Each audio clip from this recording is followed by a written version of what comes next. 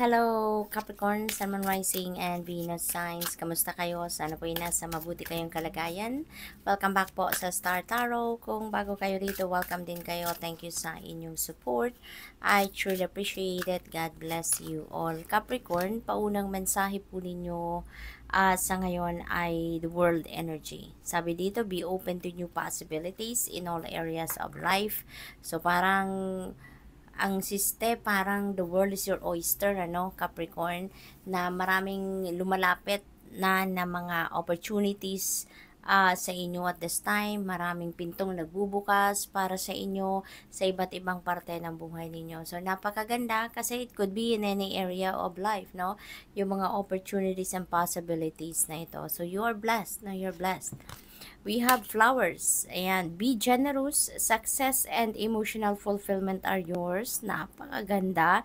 This is such a beautiful blessing na paparating sa inyo. Kasi, yung masabi mong meron ka ng emotional fulfillment, talagang bonggang-bonggang biyaya, no, ang dumating sa inyo dito or dadating sa inyo na talaga magpapasaya sa puso ninyo, no?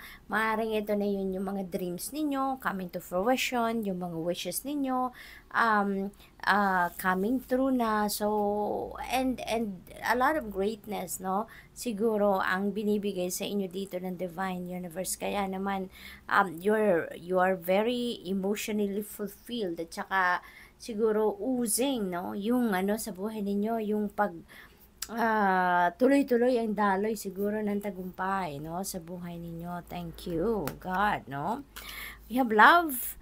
So love surrounds all your connections. Move forward positively in all areas of life. Ayan. So, oozing with love din kayo ngayon, Capricorn, ano. Kaya, yun din ang naa-attract ninyo from your outside world. Marami ding pagmamahal ang binibigay ninyo palabas, no, sa mga taong mahal ninyo. At kaya yun din ang binabalik sa inyo ng divine universe. Yun din ang binabalik sa inyo ng inyong destiny, no. At everything, no, everything, napapaligiran kayo dito ng pag-ibig. So, good luck. Tignan natin kung ano pa ang ganap dito for Capricorn.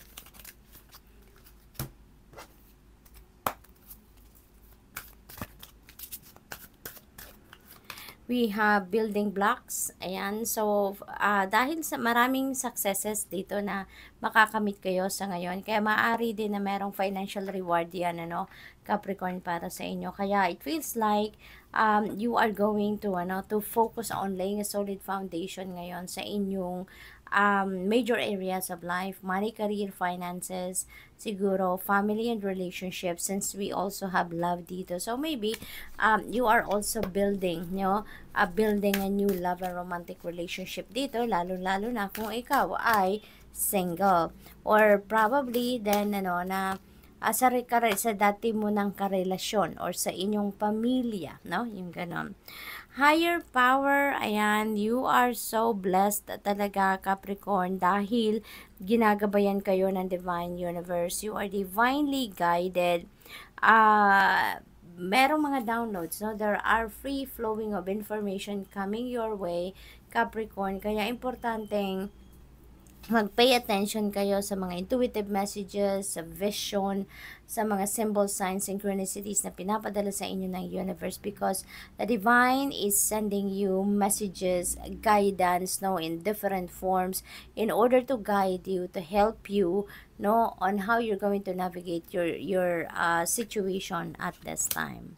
We have number 8, community. You are so blessed talaga dahil napapaligiran kayo ng mga tao na very helpful and supportive of you, no?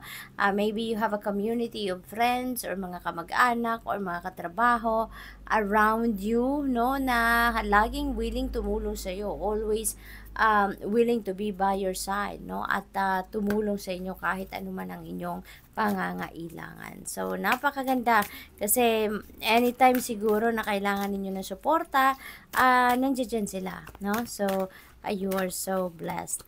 We have number 2, patience. Ayan. So, ito siguro ang kailangan ninyo ngayon, no, na gawin at this time. Kasi may mga plans kayo, may mga ideas kayo na niro-roll out nyo na sa ngayon. But, you may need to practice more patience pa. Kasi 'di ba, hindi naman lahat no ng gustuhin natin na mangyari at a certain time ay mangyayari, ay ibibigay agad sa atin. Kasi let's always remember that things happen in divine order and timing, 'di ba? So kailangan lang natin na magpasensya, no? At ilagi din nating isipin, no, na may kasabihan 'di ba na good things come to those who wait. Kaya mas magandang marunong tayo maghintay, marunong tayo magpasensya, at mag-surrender na lang tayo sa divine universe. Let's surrender to the natural ebb and flow of life, and let's allow the destiny to unfold things organically, hindi ba? At sa ngayon, hindi natin kailangang magmadali, no? Hindi natin kailangang magmadali, hindi natin kailangang i-rush ang mga bagay-bagay, because greatness, no, good things, no, sometimes needs time, 'di ba, to develop. Kaya ito din yung panawagan sa inyo, Capricorn, no, be patient, all right? We have number 26, love partnership. Ayan, so para may love energy din tayo dyan. So most likely, no, for most of you, siguro Capricorn, your love relationship or your love partnership is your focus. For those singles talaga, maaaring magkakaroon kayo dito ng romantic relationship na. Maaaring papasok na kayo dito sa love and romantic relationship na, Capricorn. So, good luck to that. Magiging masaya na siguro ang inyong puso sa ngayon. Excited, gano'n, ano. Posible din dito na kung kung may karelasyon na kayo, maaring yung love relationship ninyo is your focus at this time.